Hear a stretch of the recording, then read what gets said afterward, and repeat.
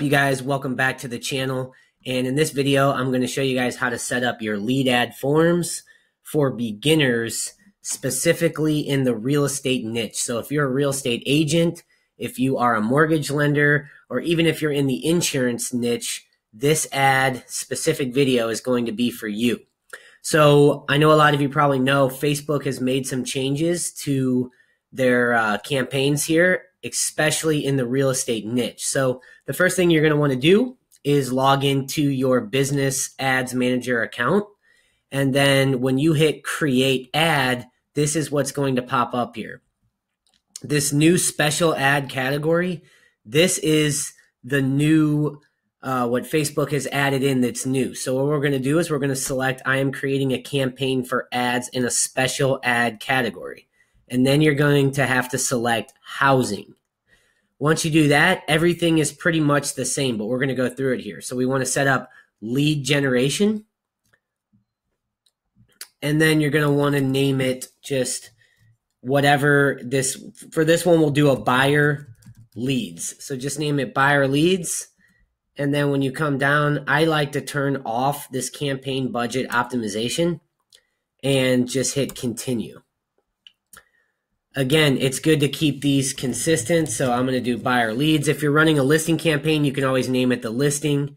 So you can do that really easily. And then what you'll want to do is select a page. So I'm just going to do homes for sale in STL. This is just a blanketed Facebook page that's not correlated directly with a real estate agent.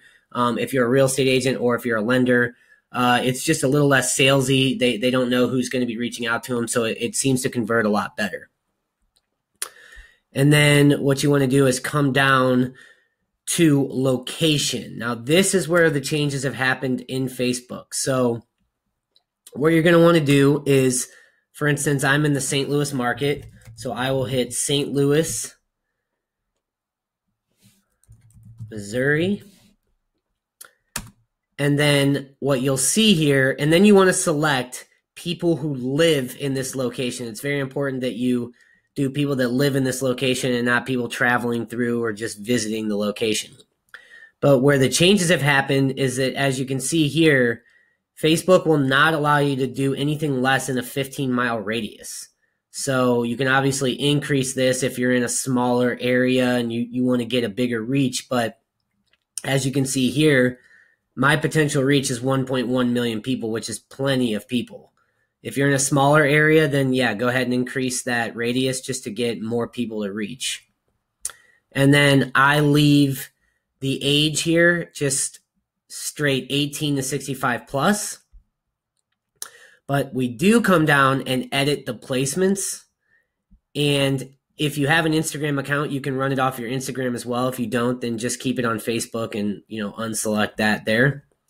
But what I like to do here is just keep it in the feeds only. I've noticed that it just converts a lot better only in the feed. So I uncheck all these other boxes and I leave it in just Facebook news feeds and the Instagram news feeds or Instagram feed. And then you want to set your budget. Typically, I recommend never going lower than $5 a day. And just once you get a hang of it, you can slowly start scaling up from there. So I'll leave this one at 20 and I want it to run continuously until I decide to stop it.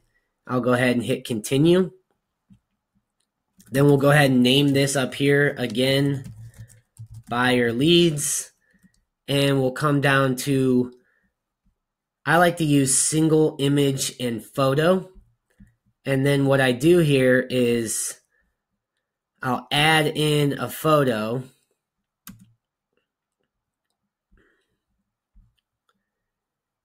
And what I like to do when I'm running these campaigns is I like to build out a collage of 5 different photos for the video or for the picture here. And the reason I like that is because you can see this one here. It's got a nice picture of the front, the kitchen. I like to do the master bed and the master bath. And then one other cool feature, whether it's the room, if there's a pool, the family room, whether there's a pool, or just anything that's really unique or really nice about the house. In this case, I chose the family room. But it's very important to use pictures of, the kitchen, the master, and the master bath, and then obviously a picture of the front of the house. And the main reason for that is because the owners of the house, the people purchasing it, are going to be spending the most time in the master bedroom, the master bath, and the kitchen.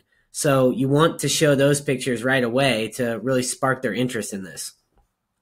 And then what I like to do here is I say, attention St. Louis County, because that's the county that I'm in. And then I like to say, give features of the house. So I would say home buyers, attention St. Louis County home buyers. And then what I would do here is I would say, check out this brand new listing. And then I would give the features here. So you want to enter in the features, which, if you're a real estate agent, you can get that all off the MLS. If you're a lender and you're helping out your realtors, just ask them for that information so that you can run these campaigns for them. And then in the headline, what we want to do is say, click learn more for price and location. And then we will come down here, and you'll be able to see this here. So this is what the ad will look like. You'll come down here and you'll hit learn more. So that is pretty much how we set up the ad to generate buyer leads. And I know I didn't mention this yet, but this has been converting extremely well in every single market. You can get leads anywhere between $1.50 to $5, depending on your market. And depending on how much money you want to spend, I mean, it's nothing for you to generate 100+ leads a month using this strategy for just one campaign. And then to create our lead form here, this is where we'll come in, and I'll name this buyer leads. And then what we want to select is higher intent. This gives the consumer the chance to review their information on this review screen right here and make sure that it's all accurate. What I like to do is turn off the intro. And then for the questions, I like to take the full name here and move it above the email. That's more of a pet peeve there. And then you want to go to contact fields and get their phone number. So you'll get their full name, their email, and their phone number so you can contact them.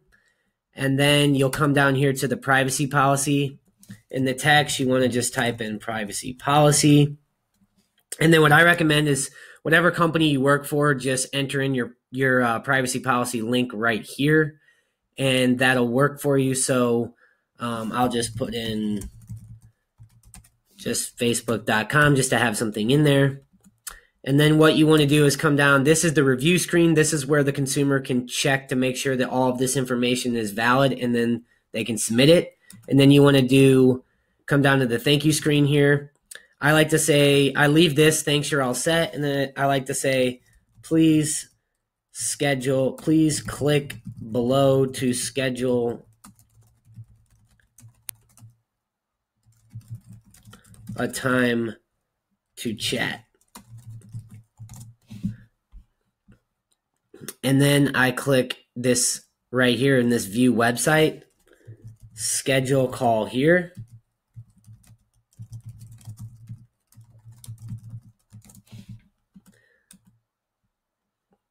And then for this, I like to put in a actual Calendly link where this is free. You can use this, and I enter in your Calendly link so you can go to Calendly. If you don't have a Calendly, just watch one of my other videos on my channel, and I'll show you how to set this up for free.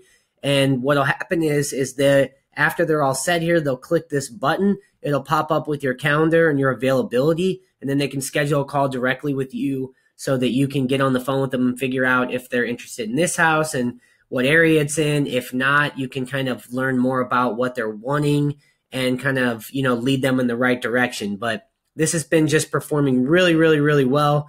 So that's about it, guys, for this. You'll want to go ahead and click finish. And then now that form has been created, you can come down and hit confirm, and the ad will start running. Usually takes about, depending on how many ads you run, could take anywhere from 10 minutes to a couple hours for it to get confirmed. and then leads should start running in your business. So I hope you guys found this video helpful.